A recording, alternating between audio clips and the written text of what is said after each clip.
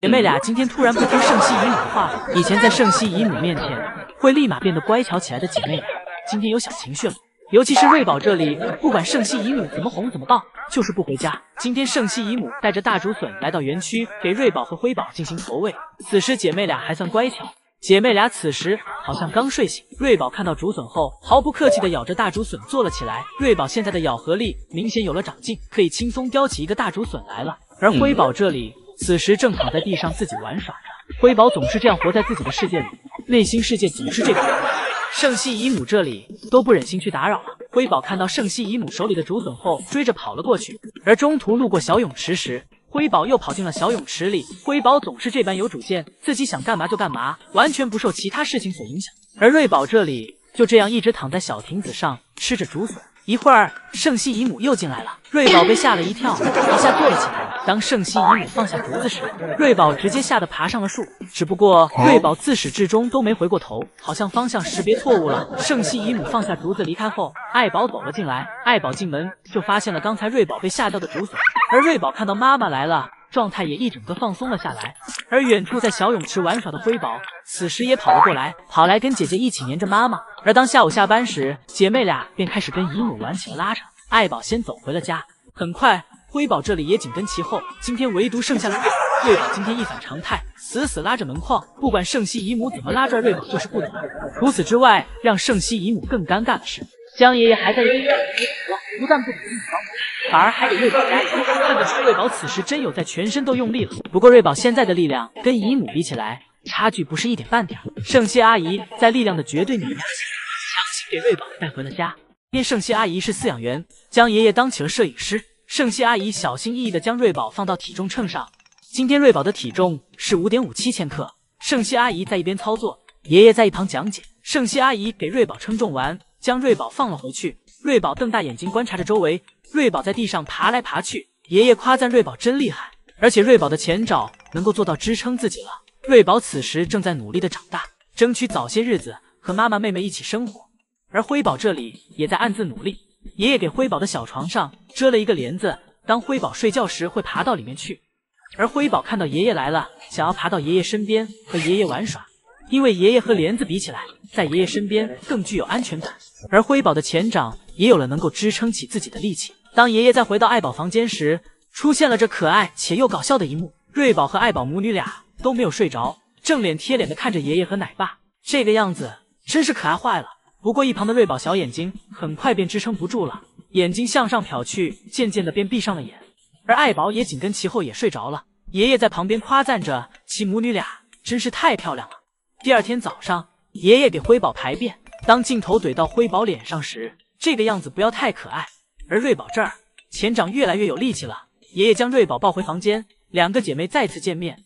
这一次瑞宝身上的颜色比辉宝要深了许多，瑞宝直追福宝姐姐的颜色，辉宝被姐姐吓了一跳，回头一个猛熊嚎叫，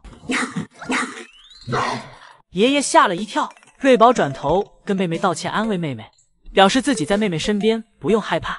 瑞宝和辉宝彼此亲昵着。一会爷爷给辉宝和瑞宝互换生活，辉宝想给自己翻过来，向妈妈求救。爱宝秒懂辉宝的意思，给辉宝扶正了过来，将辉宝抱在怀里，打算为其舔舐身体。但辉宝表示自己不想排便，想吃奶。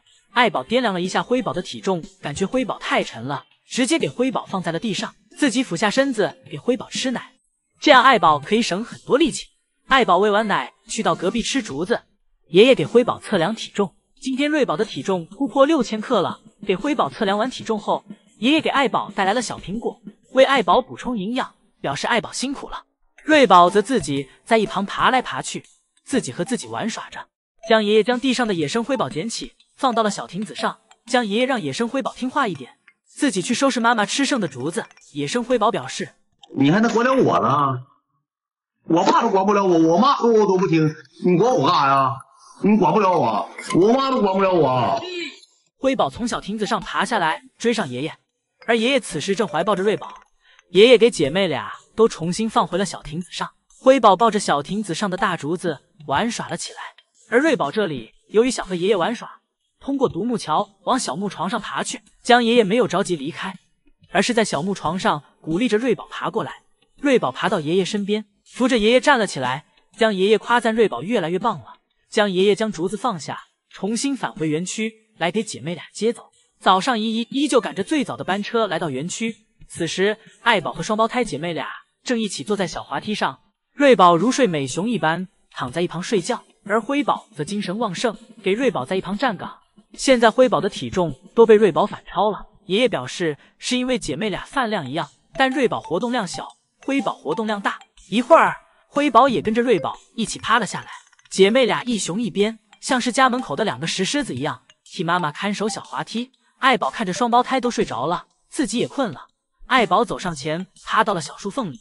爱宝这动作给辉宝吓了一跳，辉宝起身，试图从妈妈身下给自己挣脱出来。辉宝表示妈妈好重，压得自己根本爬不出来。爱宝感受到了辉宝在自己身下的挪动，给自己腾出空，让辉宝钻了出来。辉宝这下没地方睡觉了，辉宝乖乖地绕到了妈妈屁股后面，找个空又躺了下来。就在依依以为接下来的时间就是看姐妹俩睡觉的样子时，辉宝又从妈妈身边爬了起来。辉宝爬起来，抱着妈妈的身子往树上爬去。辉宝的活力真是十足，一刻也不想要消停。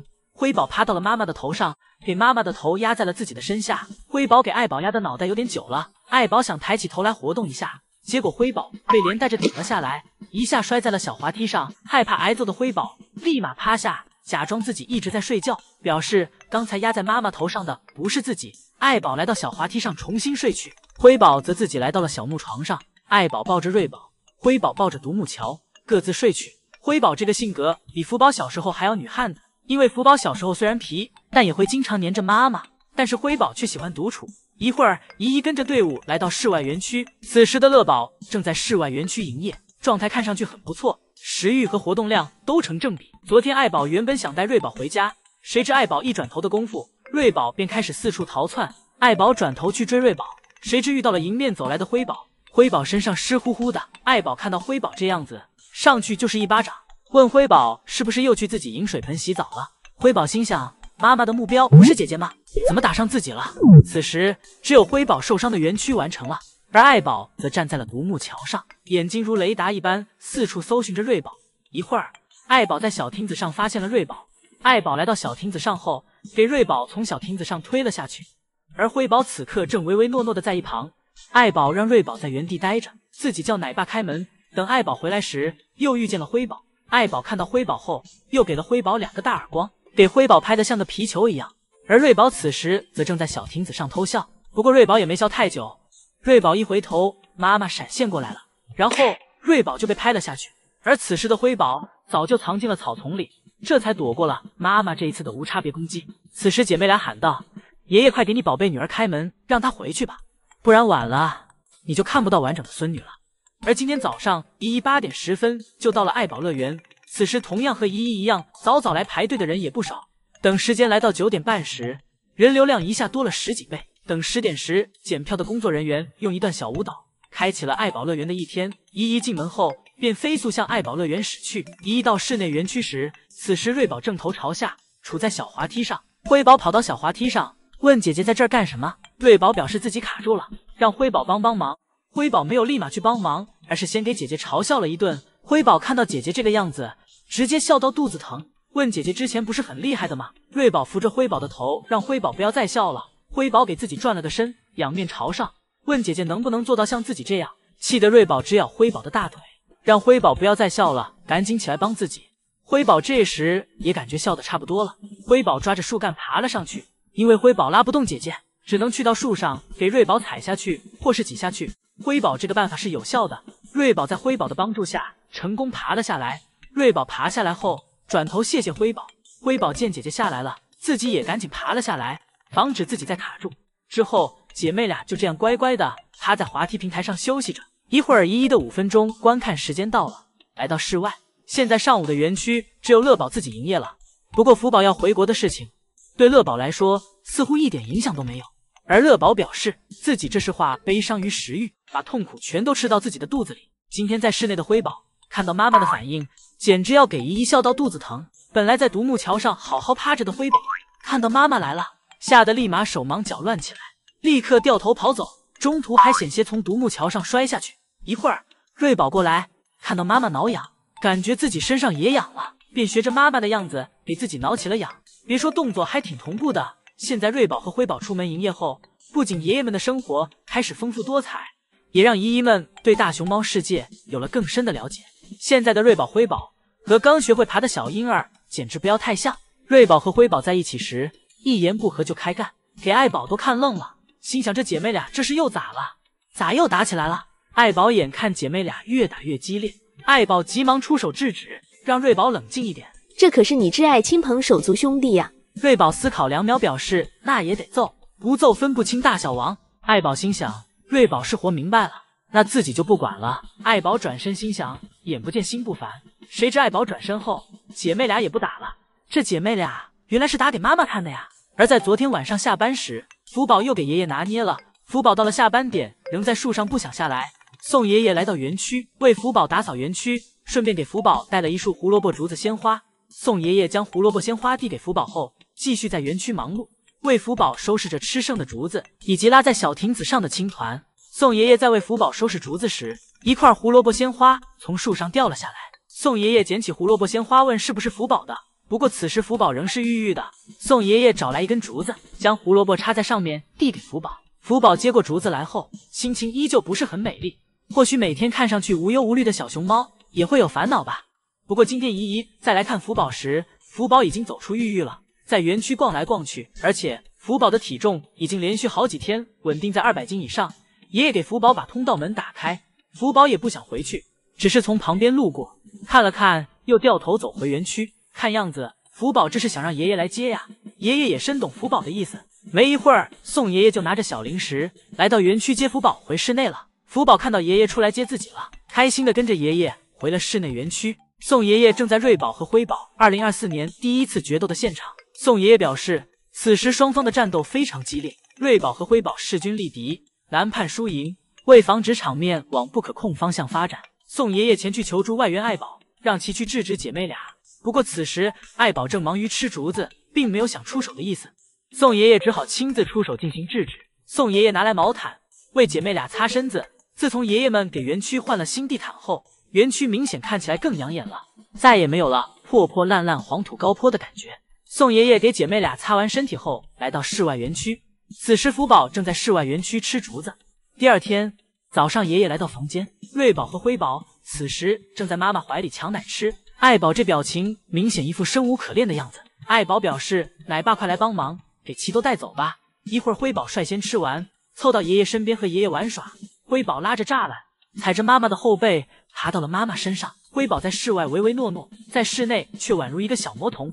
一会儿爷爷在打扫卫生时发现了一些红薯，宋爷爷拿来一根竹子，将其戳来戳去，进行进一步的查看。经过宋爷爷的一番观察，最后爷爷总结到，这些红薯看起来很不错，挺健康的。爱宝这时领着姐妹俩出门了。辉宝出门后宛如一只小兔子，走起路来蹦蹦跳跳的，给姨姨们可爱坏了。而此时瑞宝正偷偷躲在门口，打算吓爷爷一跳。爷爷这视角简直就是园区里的第3只小熊猫。爷爷拿着手机跟在瑞宝的屁股后面，试图用瑞宝的角度去理解瑞宝的一举一动。而因为爷爷在园区，瑞宝已经对园区其他事物不感兴趣了，抱着爷爷的胳膊啃咬着。而辉宝此时正在不远处给自己摔了一跤。宋爷爷这3岁的性格和瑞宝、辉宝完全打成了一片。或许瑞宝和辉宝也一直没有拿宋爷爷当人类，而是把宋爷爷当成了一个长相奇奇怪怪的同伴。瑞宝、辉宝今天研究起了福宝姐姐上树用的独木桥，姐妹俩一前一后，看上去攀爬得非常卖力。就在瑞宝攀爬到一半时，突然不敢爬了。或许这个高度对于现在的瑞宝来说有点高，瑞宝开始往后退，而还没开始爬的辉宝也只能先给姐姐腾地方。于是辉宝来到了小亭子上的独木桥。辉宝站在独木桥上，啃了2口爷爷种的南天竹，感觉味道不是很好，然后继续向前走去。而就在此时，爱宝来到辉宝身后，因为此时已是下班点了。爱宝来到独木桥上，打算带姐妹俩回家。辉宝则调皮的紧紧抓着独木桥，表示自己不想回家。但爱宝可不惯着，咬着辉宝用力一甩，直接给其从独木桥上甩了下去。这下辉宝老实了，屁颠屁颠跟在妈妈后面去找姐姐了。瑞宝此时正悠哉悠哉的躺在小亭子上，爱宝给瑞宝从小亭子上叼下来，动作没有丝毫的拖泥带水。之后爱宝便带着姐妹俩径直回了家。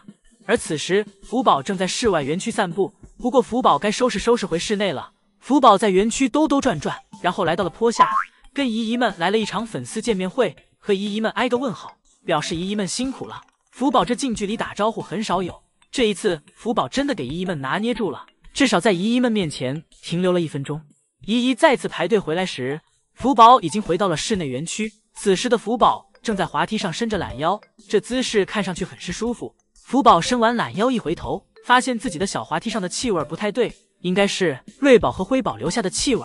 不过福宝并没有什么应激反应，看样子福宝已经对2个妹妹的存在释然了。福宝转头又继续在小滑梯上蹭了起来，这小模样简直不要太可爱。中途福宝还对着小滑梯啃了2口，像是在对妹妹的气味做着回应。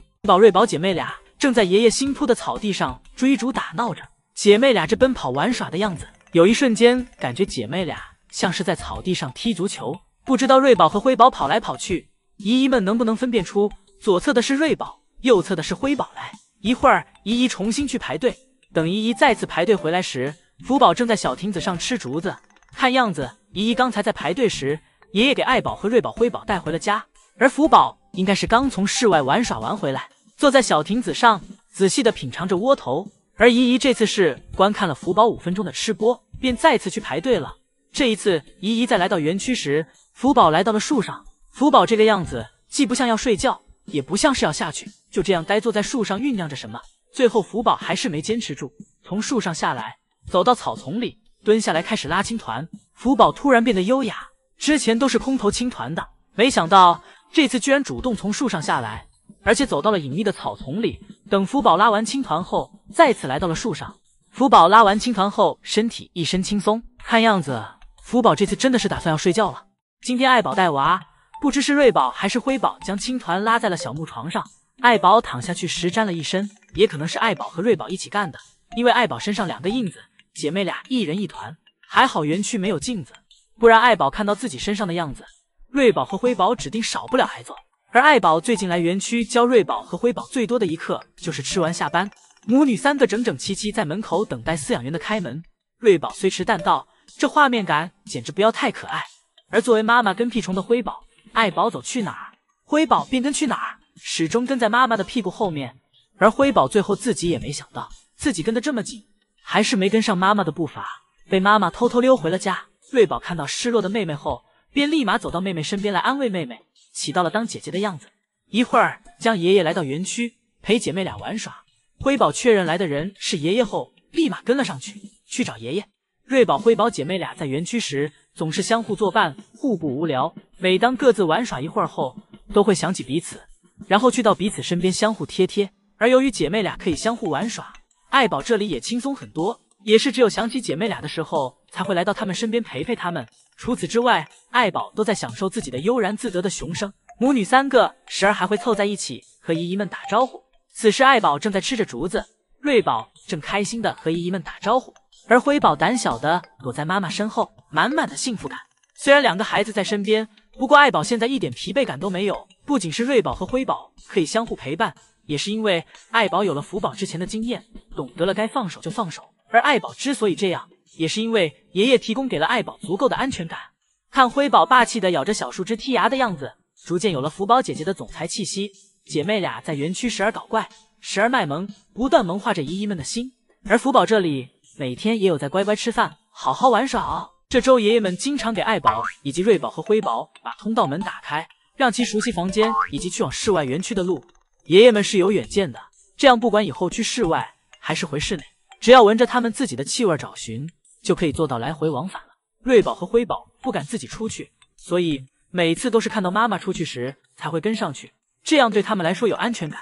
而辉宝明显大胆很多，瑞宝还处于只敢在门口玩耍的阶段。一会儿爱宝下来，打算让瑞宝和辉宝跟自己回房间去，辉宝则趁妈妈和妹妹回家时没看到自己悄悄溜走了。辉宝的胆量真是和福宝小时候一样大，而此时整个通道都属于辉宝了。而瑞宝则不放心妹妹，也大胆地走了出来陪着妹妹，让妹妹一起回家。而此时辉宝已经开始研究如何开门了，当看到姐姐过来时，还让姐姐上来一起玩。而瑞宝则是小心翼翼低声细语的让妹妹快跟自己回去。辉宝让姐姐大胆一点，看看自己辉宝在楼梯上跑来跑去给姐姐做演示，而爱宝回到家后，迟迟没有看到瑞宝和辉宝进来，便又走了出来，让这姐妹俩快点回家。从这个事情上似乎看到了以后瑞宝和辉宝去到室外后的样子，爱宝得多辛苦。这次瑞宝和辉宝在妈妈的带领下乖乖回了家，现在他们的活动空间变大了，可以做到一熊一个房间了。但这可苦了爷爷，因为每次让其回去时，爷爷需要在3个房间里分别去找熊。慢慢的，爷爷开始训练瑞宝和辉宝不在妈妈的陪伴下自己走通道，宋爷爷在头上哄着，江爷爷在旁边看着。2个爷爷被2只小熊猫搞得团团转，而每次辉宝必然是最后一个回来的，因为辉宝比较胆大，喜欢在外面多玩一会儿，而瑞宝则是比较依赖妈妈。第2天，爷爷拿来体重秤，开始给2只熊猫宝宝测量体重。辉宝的体重是 11.6 千克，瑞宝的体重是 10.64 千克，2姐妹体重相差2斤。而此时的瑞宝没有睡醒，被爷爷抱来抱去，一脸懵，像是一个工具熊。下午将爷爷拿来一根大竹子，和2只熊猫宝宝玩耍。此时正在床上的辉宝凑近竹子细细闻着，而瑞宝听见声音后也好奇地爬了上来。瑞宝闻了一会儿，爬上床去找妹妹。姐妹俩现在能够轻松自如地上床下床了，只不过每次下床的时候会有点疼。而随着瑞宝对房间慢慢的熟悉，瑞宝也敢自己去通道里玩了。而辉宝看到姐姐出去了，立马迈着自己欢快的步伐跟了上去，而爷爷则一直在旁边爱宝爱宝的叫着，表示让爱宝快给他们带回来。这周宋爷爷让爱宝出房间了，让爱宝去测量了一下体重，以及吃了一些竹子，而爷爷们还为此对通道进行了打扫，因为通道里面有福宝的气味，爷爷怕会影响到爱宝，但没想到爷爷尽力的消除气味，爱宝还是闻出来了。爷爷又一次的感叹大熊猫的嗅觉很发达。而昨天在下雪时，宋爷爷为瑞宝和辉宝收集了一些干净的雪回来，但这时瑞宝正在睡觉，爷爷表示自己无法叫醒他，只有辉宝在玩耍。这是辉宝自出生以来第一次见到雪，看辉宝看到雪后瞪大的眼睛，好像发现了新大陆一般。而这周爷爷还给房间里的竹子挡板给拆掉了，爷爷认为以现在瑞宝和辉宝的体型，不会再从门下的缝隙里逃走了，所以便将其拆掉了。拆掉后，瑞宝和辉宝立马就趴在了门底的缝隙里，开始观察房间外的环境，仿佛打开了一个新的空间。这小模样太可爱了。而随着瑞宝和辉宝的长大，拉青团的次数也开始增加。再过不久，爷爷的办公室又要再多2个收集青团的大桶了。不知道到时候爷爷会不会惊叹福宝一家的青团量。而且随着瑞宝和辉宝的长大，也越来越调皮，测量体重时不会再像小的时候那样听话了。爷爷为了安抚瑞宝，将自己的一只靴子托给了瑞宝。瑞宝拿到靴子后便安静了下来，这样测量完再减去靴子的重量就可以了。宋爷爷在日记中还提到了一个小秘密，宋爷爷表示现在的奶粉是按照瑞宝和辉宝的当天的体重进行配比的，而这天宋爷爷给瑞宝的奶粉比辉宝的多了30克。宋爷爷让大家对辉宝保密，不然辉宝知道后会闹脾气的。而现在爱宝的生活可以说是越来越累，2只熊崽子每天想着新法子的折腾着爱宝，爱宝累坏了。而想必再过不久，瑞宝和辉宝就可以去室外了，到时候爱宝就可以将瑞宝和辉宝交给爷爷带了。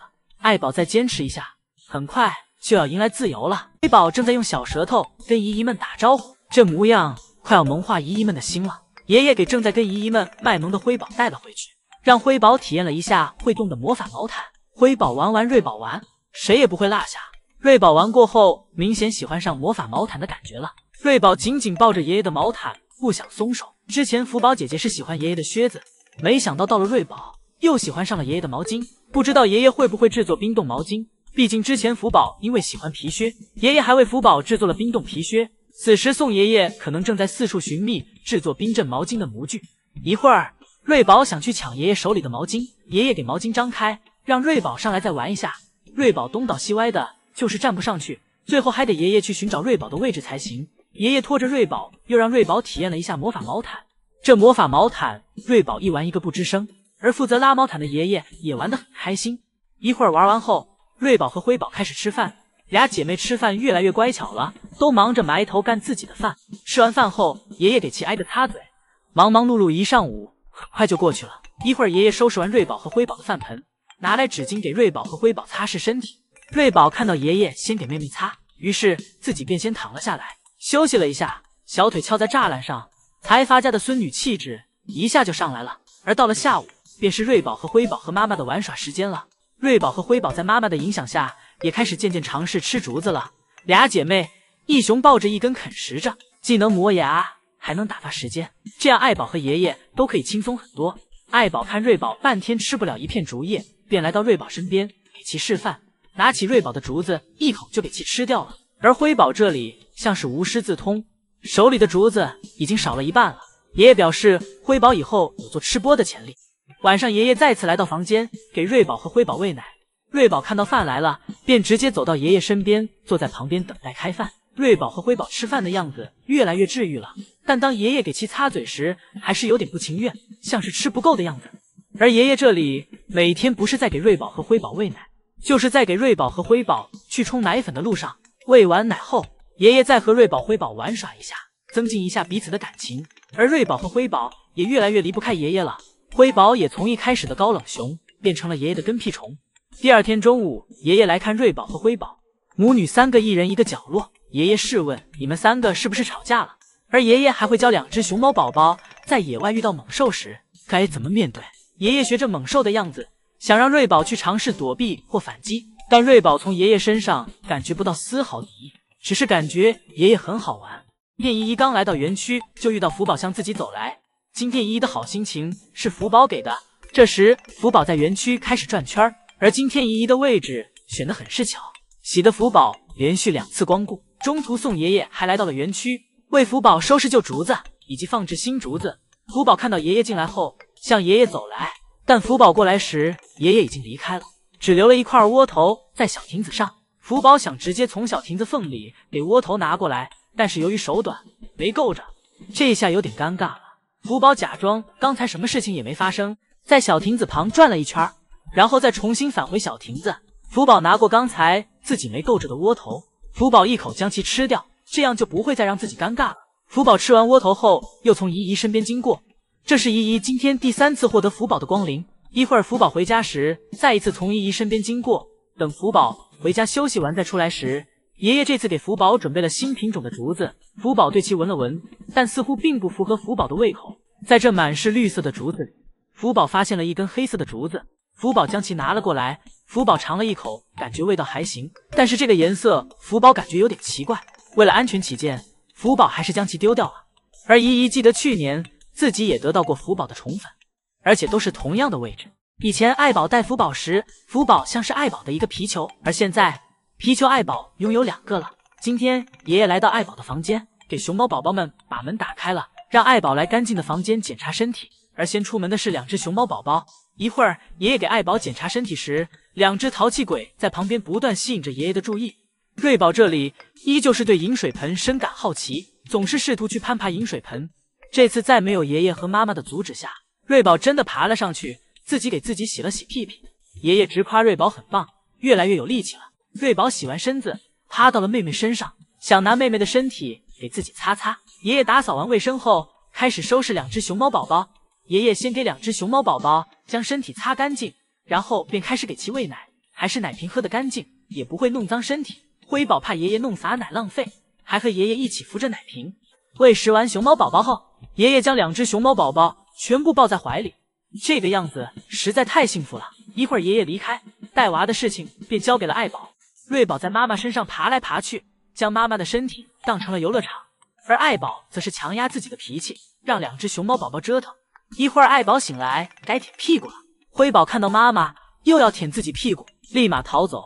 辉宝表示自己现在会自己排便了，不用再做这种羞羞的事情了。而此时饲养员们开始为熊猫宝宝们打扫另一个房间。随着熊猫宝宝们的长大，爱宝的生活越来越充实，同样的每天也会越来越累，爷爷们的工作也越来越繁重。而姨姨们看到2只熊猫宝宝在爱宝身边的样子，只感觉很温馨很幸福。看来在整个环节里，姨姨们才是最轻松的。宋爷爷悄悄来到福宝园区，给福宝在小亭子上放置了一块苹果，然后悄悄离开。而此时福宝正在饮水盆喝水，直到福宝听见爷爷的关门声，福宝才反应过来。福宝一路小跑来到小亭子上查看情况，发现自己的小亭子上面凭空多出来一块小苹果。福宝一脸不相信的又仔细闻了闻，确认是真的后，福宝拿起小苹果转身坐下，开始品尝清甜可口的苹果。因为苹果有点小，所以福宝分了好几口才将其吃完。虽然咱福宝的体格看起来比较大，但对于美食，福宝是懂如何细品的。福宝吃完小苹果后，又简单吃了几口竹子，然后便来到了冰床上玩耍。福宝趴在冰床上，享受着冰床带来的清凉。福宝想办法不让自己无聊，而爷爷为了不让福宝无聊，也是想尽办法。一会儿，福宝再回到小亭子上时，发现小亭子上的竹子又换了，这次换了其他的品种。但福宝现在好像不太饿，对其也没有太大的兴趣，然后转身来到了通道门口前。但这时通道门并没有打开，福宝转身来到爷爷出入的门口。无聊的福宝在园区转来转去，最后又转到了通道门口。但因为最近爷爷限制了福宝去室外活动，因为这个季节的大熊猫情绪不稳定，而福宝现在还小，爷爷怕福宝去到室外后不安全的因素太多。而爷爷为了满足福宝的口腹之欲，最近都是变着花样的为福宝准备竹子。除此之外，今天的韩国也下雨了，乐宝今天也没有去室外，此时正在小亭子上睡觉。而临要下班时，福宝又来到了通往室外的门口。不让福宝干的事情，福宝总是偏要干。福宝还细节的趴在爷爷的门口的小窗户上，看了看爷爷有没有在里面。而这时圣熙阿姨走了进来，为福宝收拾吃剩的竹子。福宝看到通道门没有打开后，来到了小吊床上吃竹子。虽然福宝不能去室外玩耍，但在室内的生活看上去一样幸福感满满。吃完就睡，睡完就吃，虽然有些无聊，但仍是让姨姨们羡慕不已。